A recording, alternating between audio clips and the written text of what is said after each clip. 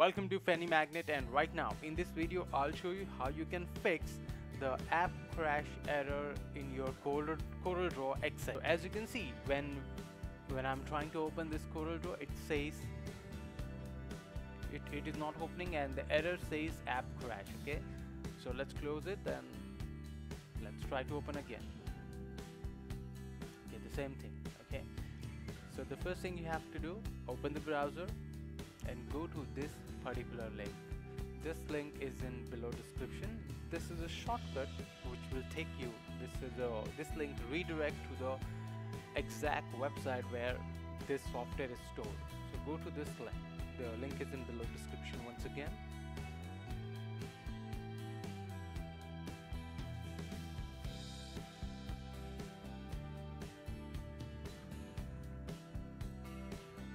And once you type that link, hit enter and it will redirect you to this site. And meanwhile, when I check the properties of this Windows 7, as you can see, I have Windows 7 Ultimate and Service Pack 1. So click on download through browser and complete it. And you need to have a zip file extractor to open this.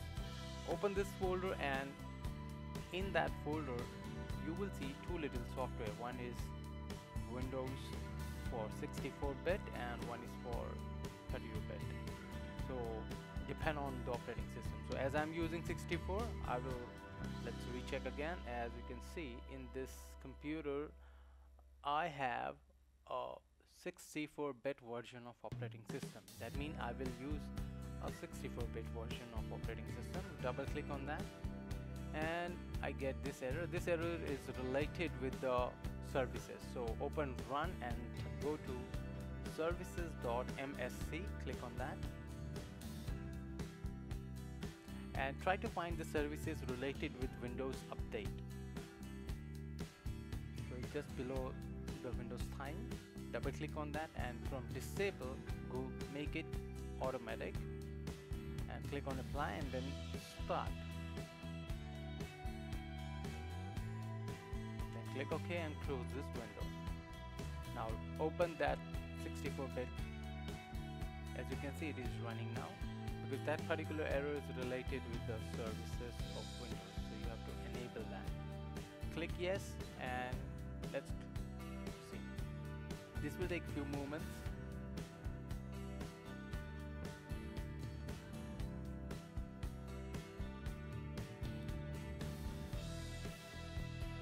Now we have to restart the system, and you have to make sure that if you're using Windows 7 32-bit, then you have to go with the 32-bit folder, and the system is back again. Now let's open the CorelDRW. Okay, now you see that it is saying initializing, okay, creating apps,